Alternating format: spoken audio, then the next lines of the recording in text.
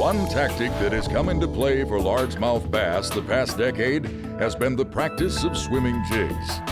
Now, as you might guess, with all the time the In-Fisherman staff spends in the field in exploratory mode, well, yes, we do have a little bit of a different take on the process. There! Beautiful fish. Nice way to start the day. The sun is rising. Beautiful, calm morning. A little bit of chill in the air, but not bad. And put him back real quick. And you know, one of the most famous bass lures of all time, the rubber-legged jig, really needs a plastic trailer to make it come alive. You can fish it a lot of different ways, and you know, the way that I look at plastic trailers, I put them into three categories. You've got trailers that only push water for the most part, make your bait push water, they don't have a lot of vibration. Then you've got a big category of baits that add a lot of vibration in various ways, but not in the last category's way, which is if you add a swim bait body of some sort to the rubber-legged jig, it'll actually make the jig swim, and it's one of the most appealing things that there is to a largemouth bass, and it's one of the it is the overlooked category, and we're going to talk about that as we move along here today. So we're started. Again, beautiful morning.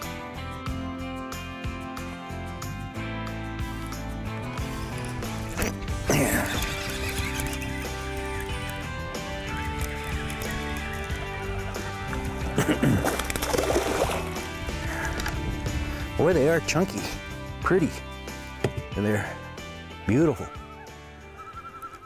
Now, the really key aspect, boy, that one's in there pretty good. Is that pretty fish or what, man?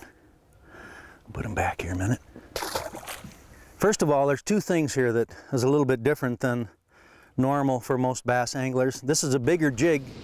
It's actually a jig made for musky fishing, so it's a little bit longer, a little bit heavier. It's 5/8 ounce, so it isn't heavy.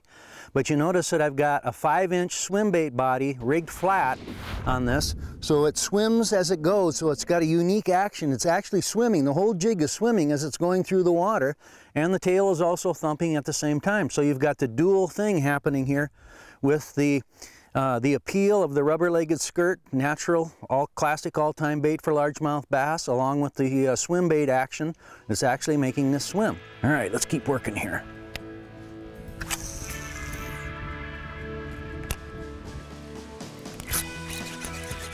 Looks like a good one. Pretty one. Oh yeah, nice fish. Look at the size of that one. That's the kind of fish that you're gonna actually expect to catch. That guy's gonna go 5.5, 6 pounds, which is a big bass in the North Country. See if I can get that out of there. Whew. Pretty. Aren't they nice? Beautiful. Now what I'd done here is I'd switched up swim bait styles.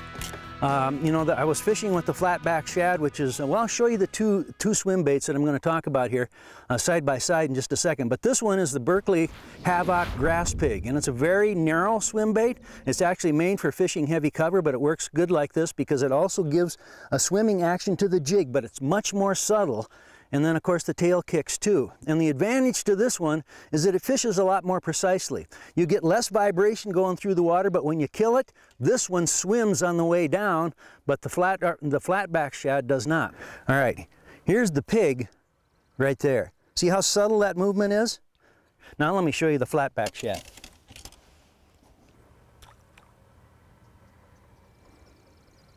So you see with the flatback shad, you got a lot more action.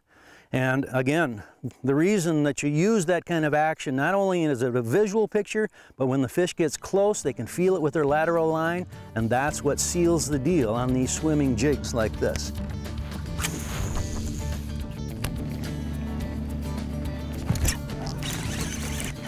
Come on. Nice one again. Oh, I get him here. Wow. They are solid, sturdy fish. Wow.